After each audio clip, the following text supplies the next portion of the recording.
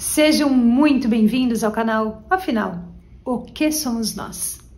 Em outubro de 2017, a Eliane sentiu uma dor nos rins, foi para o hospital. Chegou lá sem conseguir andar e foi encaminhada para a UTI, onde diagnosticaram que ela estava com uma infecção generalizada.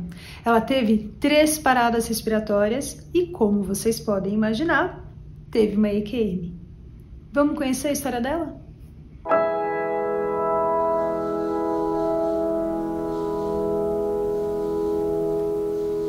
Boa tarde, Eliane. Muito obrigado por você aceitar compartilhar conosco do canal Afinal, que somos nós, a sua experiência de quase morte e outras histórias que eu sei que você tem.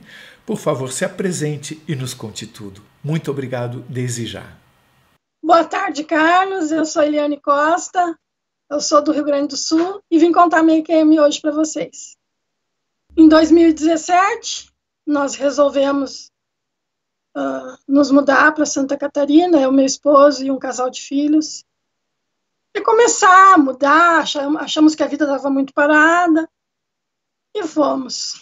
Aí tivemos adaptação, as crianças se adaptaram muito bem naquele estado, eu também, meu esposo começou a trabalhar numa nova empresa na área dele, só que em outubro de 2017, eu acordei no dia 11/10, uma leve dor renal que foi se estendendo pela manhã, causando a minha ida ao hospital. Quando eu cheguei no hospital, eu já não caminhava mais, já não sentia minhas pernas. Fui passada direto, fui tirada de dentro de casa no colo, fui passada direto, né, na emergência. Chegando no hospital, o médico me olhou, sem me examinar, já meio que entendeu o que eu estava tendo. Começou a medicação, começou os atendimentos, morfina para dor, né? E foi constatado que eu estava tendo uma sepse, uma infecção generalizada, começou no rim. E ali começaram o tratamento com medicamento, a febre não cedia, o meu corpo pulava na maca de uma maneira que eu já não tinha controle. Se tu me perguntar assim, qual é a numeração da dor que tu sentiu? Eu sei toda a numeração de dores, porque a dor era tão forte, tão intensa, que eu tinha a sensação que tinham me amputado. Só que na minha cabeça, quando eu cheguei no hospital, eu achei que eu estava numa emergência de atendimento. Depois eu vim a descobrir que eu fui direto para a UTI, né? Eu já cheguei e fui direto para a UTI. Após 24 horas no hospital, eu acordei numa noite, assim, com a minha sobrinha me chamando, tia, ela trabalhava no hospital. Ela me disse, nós estamos todos aqui rezando por ti, vai dar tudo certo. Eu não tive condição de falar, de expressar nada, só senti as lágrimas correrem no meu rosto. E após a saída dela, como ela era plantonista, ela me disse a hora, né? Ela disse, eu estou indo para casa, cuidar do bebê, que ela tinha um bebê. Mas eu deixei ali com as minhas colegas, o meu número, qualquer coisa, para elas entrarem em contato direto comigo. Ela saiu do meu lado, na maca, e eu senti uma sensação de pessoas correndo em roda de mim, da maca, as portas abrindo do hospital, das emergências, só que eu não me toquei que era comigo. Quando eu olhei para a maca, já estava o meu corpo, já estava me entubando, eu tive 3 paradas respiratórias. Peguei uma bactéria no pulmão, eu que nunca fumei, nunca bebi, nunca usei droga. Eu vi todo aquele atendimento, mas eu não entendi, eu vi o corpo, mas não vi o meu rosto. E eu não entendi que era comigo, né, o que estava acontecendo. Até quando eu me deparo, me sinto levitar, escuto toda aquela função de médica, de enfermeira, de aparelhos, de intubação, estamos perdendo, está baixando, não tem fibrilação, aquela correria. E eu vejo o médico que me atendeu lá no começo, que não estava ali, indo conversar com meu marido. E começo a me despedir do meu corpo e subi. Fiquei no teto do quarto do hospital. Escutava toda a conversa dos médicos, toda a conversa do médico do meu esposo. Via minha mãe se aproximar do meu corpo, chorando. Vi levarem ela para o carro, né? Ela perguntar o que está acontecendo com a minha filha. Vi levarem ela para o carro. Só que lá de cima do teto, da onde eu estava, não tinha portas, não tinha repartição. Era como se fosse uma grande sala. E ali eu fui entendendo o que estava acontecendo comigo, né? Fui vendo o meu corpo ali lutando. Fui me despedindo, né? Me despedindo daquela dor que eu tinha, porque a dor não foi feita, eu acho, para o ser humano sentir, assim, uma dor horrível, um sofrimento. E aí eu fui levitando, subindo. Saí do teto, saí do hospital, saí da cidade, fui. Então, onde eu estava, de cima, eu olhava para baixo e eu via caminhos, como se fossem caminhos de formigas. Só que eu não entendia. Eu tinha uma visão total, uma audição total de tudo. Eu via 360, assim, sem virar a cabeça, sem virar de lado, sem... E eu fui acompanhando aquele caminho de formiga, lá do alto, olhando, assistindo. Daqui a pouco eu cheguei num lugar que, de alguma maneira, me chamou a atenção. Aqui onde eu moro, em São Leopoldo, tem uma igreja que é de Romaria, chamada Padre Reus. E isso me lembrou esse lugar, entendeu? Não que eu tive nesse lugar. Eu estava em Santa Catarina, esse lugar é em São Leopoldo, Rio Grande do Sul. Pela escadaria alta, pelas portas altas, não que seja. Quando eu tô descendo, assim, eu senti meu corpo levitando, descendo. Uma coisa, eu tenho medo de altura, né? Eu não passo, não subo escada, eu não passo numa passarela, eu tenho medo de altura. E eu não tive. E aí, quando eu desço nesse lugar, eu vejo aquela escadaria alta, sem fim, assim, que eu nem consigo olhar o final dela. Com os degraus, assim, grandes, enormes. Assim que eu me vi ali, eu já não estava mais ali, eu já estava na porta. Tudo em pensamento.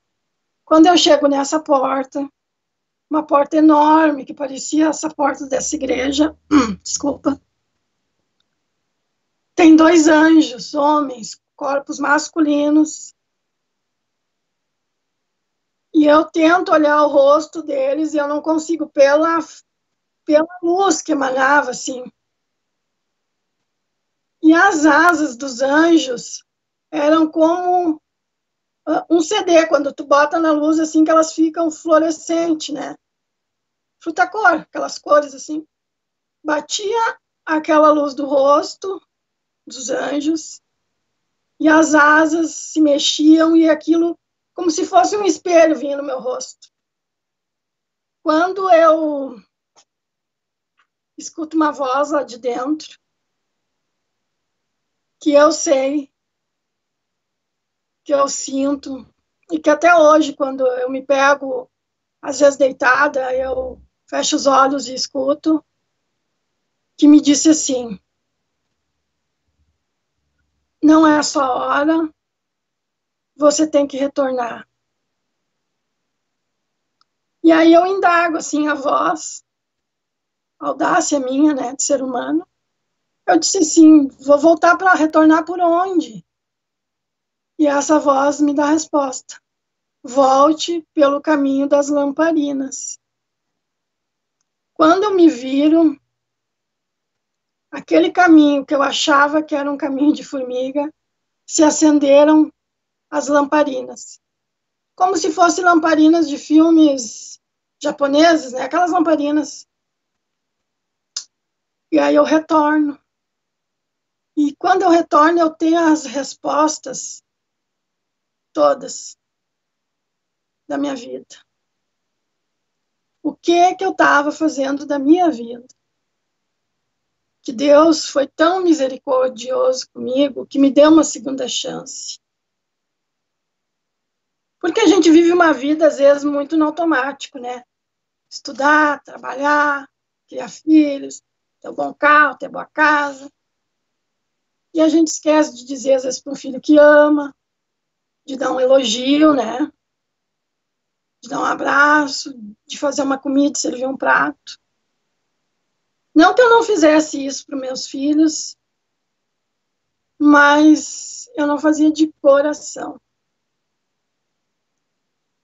E aí, quando eu retorno, eu já estou dentro do hospital, nos pés da minha cama. Aí começa a segunda etapa. Eu começo a ver os médicos, enfermeiros, que iam todo dia, né, cuidar do meu corpo físico. Eu começo a escutar os pensamentos das pessoas. Você, nesse momento, já estava de volta no corpo ou estava no hospital ao lado do corpo? Ao lado, nos pés do meu corpo. Em pé? Em pé. Vendo tudo o que estava acontecendo, escutando o barulho das máquinas. Aquela função, vem médico, vem enfermeira, né?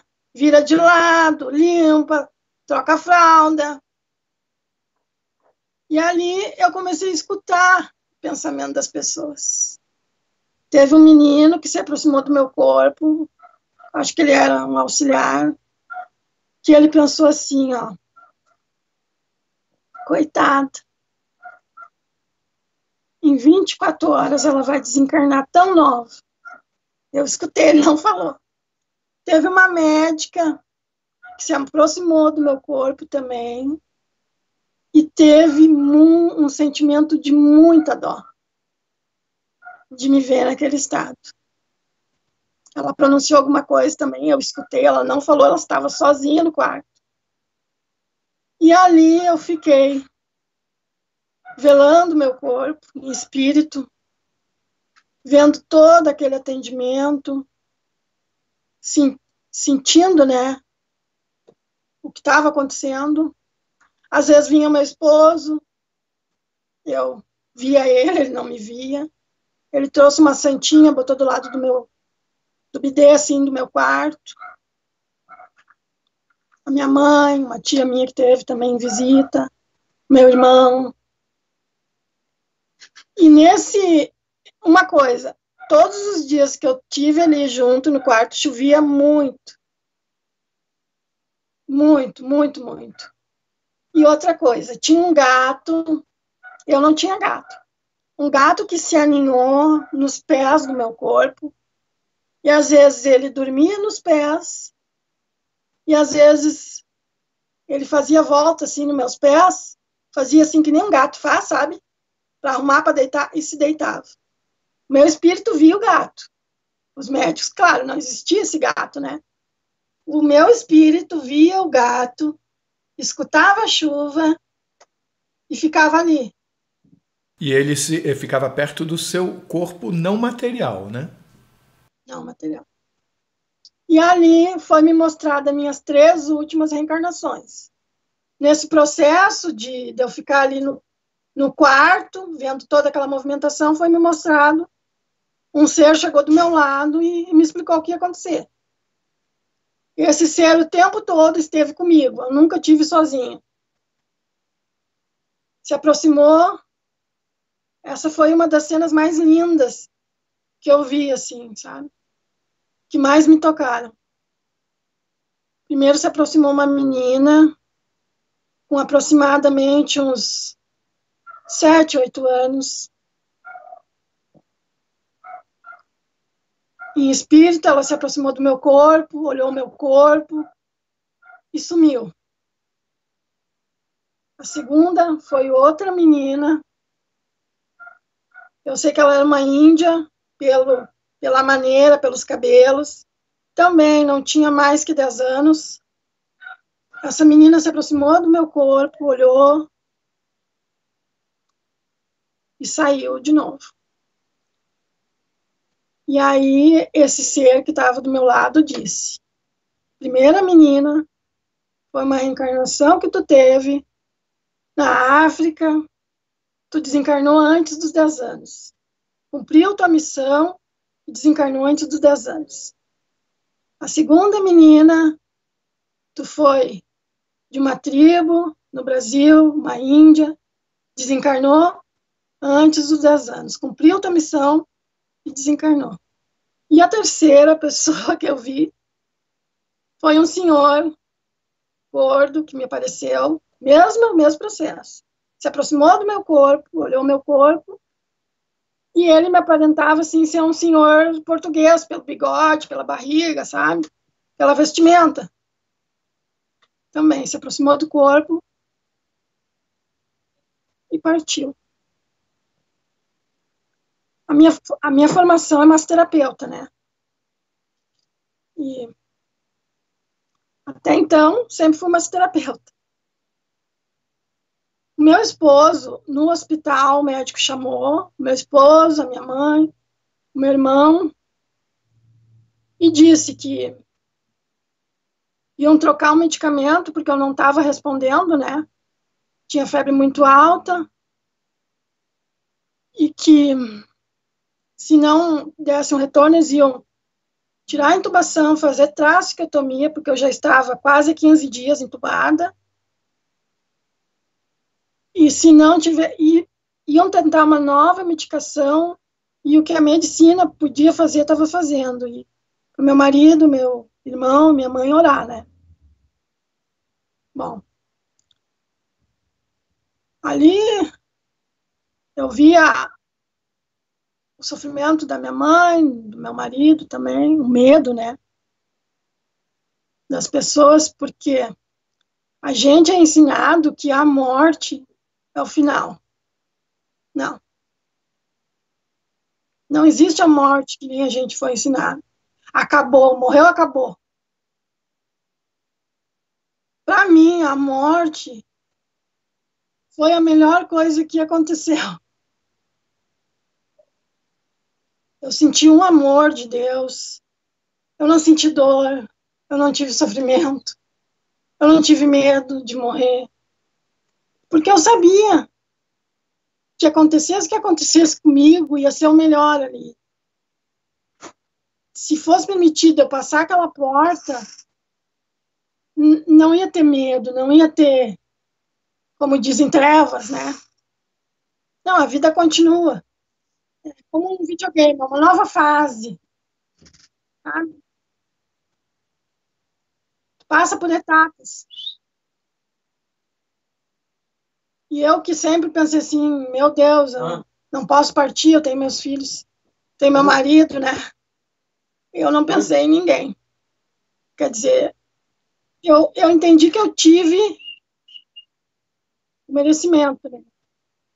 De ter essa EQM, de entender, né?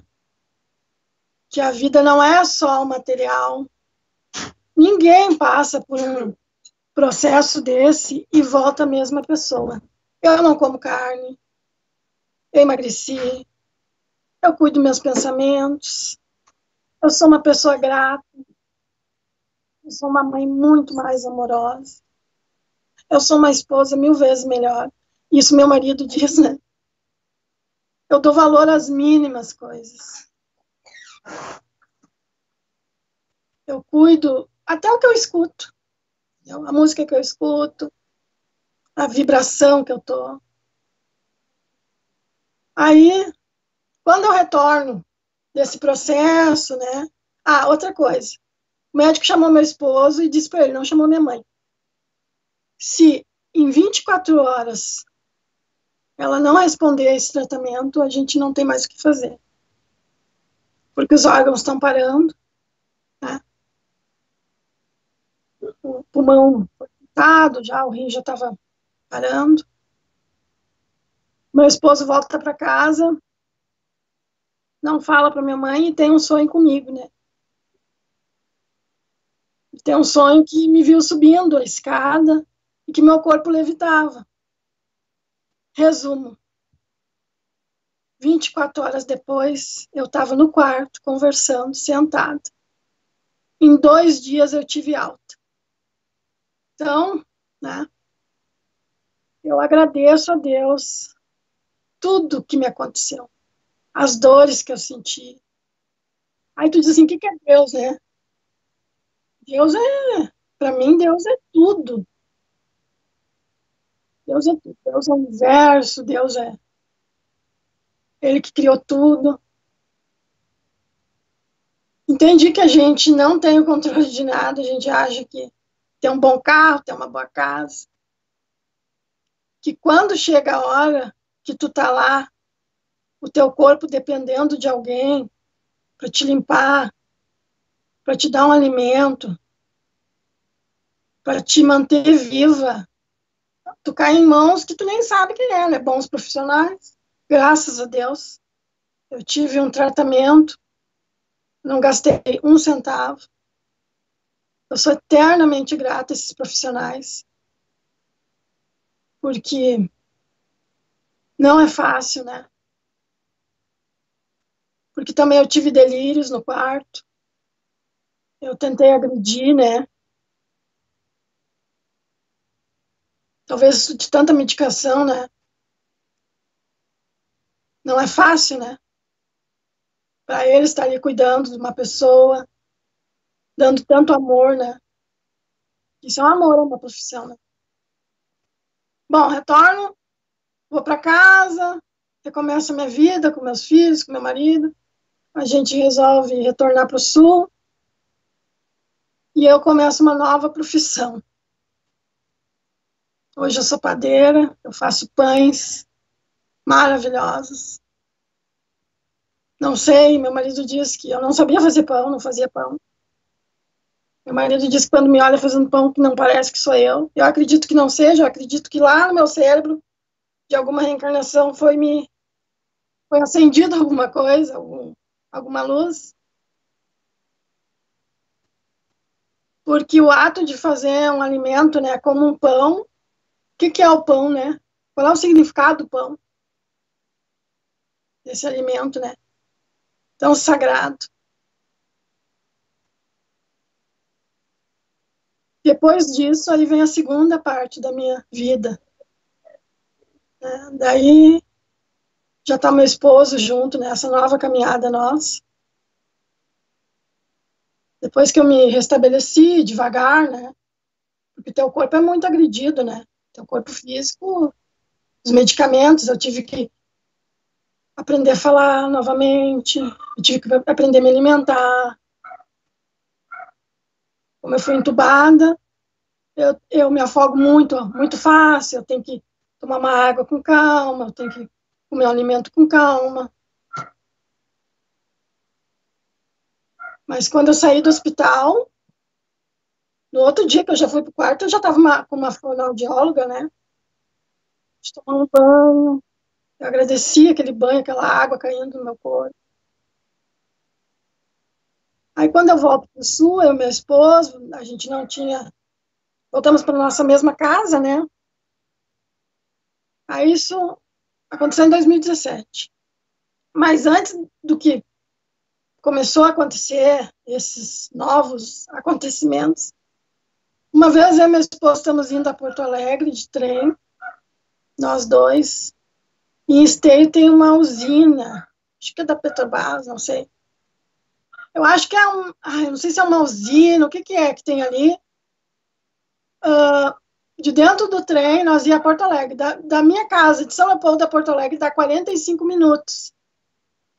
Em Esteio, nós começamos, eu e ele ao mesmo tempo, nós vimos em cima dessa usina uma frota de naves. Era de dia, aquilo chamou a atenção nossa, ninguém viu, foi só nós dois. Do trem, a gente ficou assim na janela, acompanhando elas, né? Elas se moviam assim, ó, não era como um avião, era mais de uma, de duas. E uma coisa que chamou a atenção, que elas brilhavam, parecia prata, sabe? Prata, cor prata. Mas aconteceu isso, a gente... Só que a gente sempre, eu e ele, tivemos o hábito de olhar para o céu, admirar o céu. Isso é um hábito que a gente sempre teve, eu e ele. Em 2019, aí começou os contatos. Assim como eu estou falando contigo, como eu falo com qualquer outra pessoa. Um dia nós estávamos de mudança para essa nova casa nossa, função de mudança, desmonta a cama, desmonta o beliche das crianças. Eu sou despertada, eu sou acordada, porque eu tenho um sono muito profundo, assim, eu pego no sono com facilidade, ainda mais quando eu estou cansada. Aí imagina, né? Caixa, guarda-roupa, guarda isso, guarda aquilo. Eu, deitada num colchão no chão, eu e meu esposo, eu tive aquela sensação de sentir ele se mexer, ele se sentar. Eu abro meus olhos e ele está sentado do meu lado, virado para os pés, olhando para a TV, assim, para frente, para os pés dele, conversando, num diálogo, em uma língua, um idioma que não é da Terra. Eu nunca ouvi aquilo ali, eu nunca vi ele falar. Isso durou mais ou menos, como as janelas estavam sem cortinas, batia a claridade da rua, né? Eu via aquilo ali, eu fiquei observando, e na hora eu pensei assim, eu acho que ele está sonâmbulo. Eu me levantei, isso foi mais ou menos 1 minuto. Ele respondia, eu me levanto, vou no banheiro, do banheiro eu escuto o que me apareceu, um barulho do motor. A esposa tinha uma empresa de esquadrilha de alumínio e vidro temperado. Eu saio, abro a porta, saio de casa, né? Dou 2 passos. Quando eu olho para cima, eu vejo uma nave. Eu não estava dormindo, eu não estava sonâmbula, eu não bebo.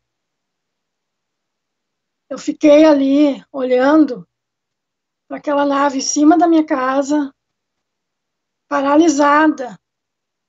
Eu podia ver a cor dela, era chumbo. Eu fiquei imóvel, eu não tive reação. Eu fiquei olhando assim, parada. Daqui a pouco me deu um medo. Meus filhos. Eu voltei para dentro de casa, dei 2 voltas na chave da porta, fui no quarto dos meus filhos, vi se eles estavam ali, estavam bem, e da janela do quarto dos meus filhos eu ainda sentia e escutava aquele som. Eu voltei para a cama, acordei meu esposo e falei tudo para ele. Ele se apavorou, ele disse, eu não me lembro de nada. Eu disse, mas é assim, assim, assim que aconteceu. E antes disso, desse acontecimento aqui, depois as coisas vêm vindo, né, Carlos? Tu te lembra de um acontecimento ali, uma coisa aqui que tu não dá pra... Meu esposo uma vez foi fazer um curso, ele gosta de reiki, e lá essa pessoa depois chamou ele para uma conversa, ele até estranhou, né? A pessoa tá me chamando lá para uma conversa. Disse, vai lá, né? Essa pessoa falou para ele e mostrou para ele que as pedras dela, todas as pedras, que ela trabalhava com pedras também, estavam manchadas e algumas marcadas. E aí ela disse para ele, né, que no trabalho de reiki, numa sessão de reiki, ela viu que ele estava canalizando essas energias, né? Estava canalizando o quê? Essas energias, ETs, seres de outro planeta. E aí ela explicou que isso já acontece, né? Que às vezes quando alguém está trabalhando com eles, ou eles estão presentes, as pedras ficam manchadas, né? Eu não sabia disso, nem meu esposo. Bom, aí eu comecei a técnica de projeção astral. Aí eu tive uma projeção, eu e meu esposo, chegamos dentro da nave, eu passava a mão assim na nave, não tinha botões, comandos, não. Isso me chamou atenção. Eu passava a mão assim no painel, estava eu e meu esposo dentro dessa nave, e um ser humanoide passou na minha frente, assim, como se fosse um detetor. Ele passou 2 vezes na minha frente. Quando ele foi fazer a mesma coisa no meu esposo, que estava do meu lado, esse aparelho começou a emitir sons e acender luzes. Esse ser que estava fazendo isso é tudo por aqui, não é conversa como a gente fala, sabe? É tudo aqui, ó, mentalmente. Esse ser que estava fazendo isso se assustou, e na hora eu entendi que, hierarquicamente, ele não podia ter feito isso, né? Ele ficou meio assustado, assim, não sabia o que fazia, porque hoje eu entendi, eu sei que tudo que acontece no plano astral tem uma ordem, tem um comando, né? Eles não vêm aqui hoje em dia e abduzem, ou... Não é? Eles têm uma ordem, eles têm um comando, né? Dentro dessa nave, depois que ele passou isso no meu marido, que acendeu as luzes, que parecia um detetor de metal,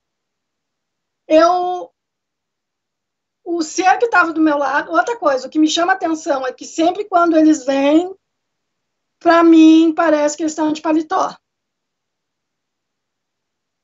Isso é uma coisa que me chama a atenção.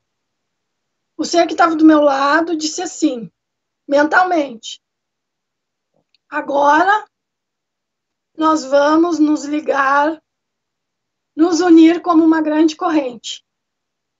E aí ele disse assim, ó, vamos colocar os nossos braços assim, ó, e um estava ligado ao outro. E dentro daquela nave tinha muitas pessoas que eu não conheço, não sei quem é. E aí nós nos ligamos como uma grande corrente e a nave subiu, fez assim, ó. Isso foi uma das vezes. Sempre são os mesmos humanoides, os mesmos seres. A nave geralmente é a mesma, pelo que eu procuro ver, né? E aí eu tenho sonhos que são muito reais. Muito reais. Onde eu estou dentro de naves mães, onde eu vejo elas todas, tem uma grande nave e as pequenininhas todas, uma do lado da outra. Numa dessas meus contatos, foi-me dito que... Não deixem de assistir a segunda parte da entrevista da Eliane, onde ela conta pra gente sobre um grande avistamento de naves que haverá na Terra, fala sobre outras coisas e também responde as nossas perguntas. O link tá aqui em cima. Se você gostou, por favor, se inscreva no nosso canal, dê muitos likes, faça comentários, compartilhe com seus amigos, toca o sininho que você sempre fica sabendo assim que chega vídeo novo.